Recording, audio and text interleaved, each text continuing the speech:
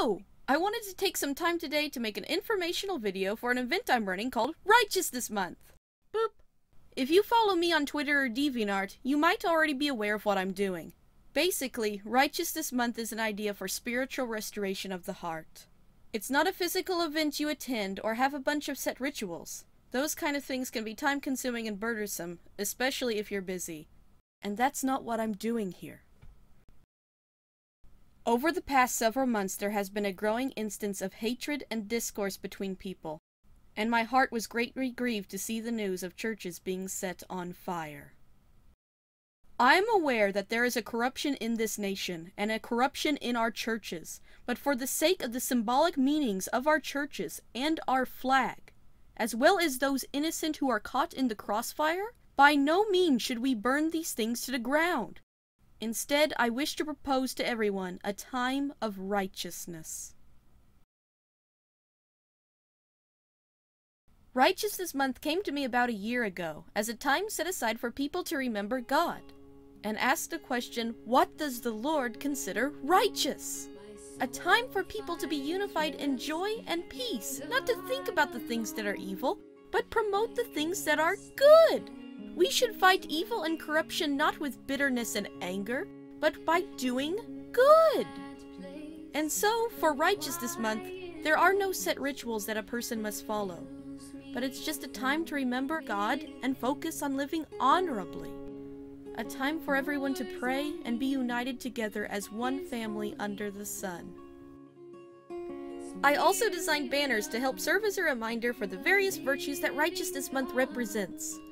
And they are also meant to give peace and comfort for all who look upon them, hence one reason why they should always be sparkly and beautiful. A banner of conservation, to remember to take care of God's creation, the animals, and other humans too. A banner of honor, to remember to live truthfully and stand for what is just. A banner of humility, to remember to be meek before others and not self-serving. A banner of promise, to remember God's promises and look forward to the future with hope. A banner of purity, to remember to keep the mind away from things that are corrupt. A banner of redemption, to remember the blood of the Lamb so our iniquities are forgiven, and that we can remember to forgive others also. And to tie all the banners together, at last we have a banner of Christ's love. An unconditional love that is pure, upright, keeps to their word, humble, hospitable, and forgives iniquities. The greatest and most important commandment is to love God and love one another.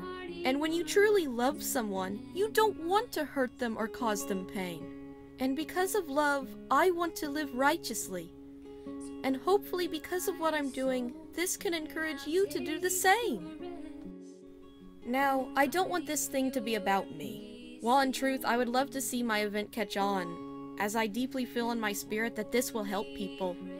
If this can just help brighten up your day and give you peace in your soul, that is all that truly matters to me. The Lord did not send His Son for numbers, but for you as an individual. Always remember that. For everyone watching, I hope this idea can be of blessing and encouragement, even if you don't necessarily agree with me as a person. I'm not the best at talking, so I have a website with all the information. Please check it out if you can. And while the event of Righteousness Month is set for August, its message is something that can be remembered throughout the year. If you like what you see, feel free to share if you can. I hope this can help as many people as possible. Though the most important thing is for you to be at peace and have fun. So in closing with this video, I have one last thing to say. May God bless you and restore your soul with His rivers of living water. And have a wonderful day. He pours on me His holy oil. Spirit of the living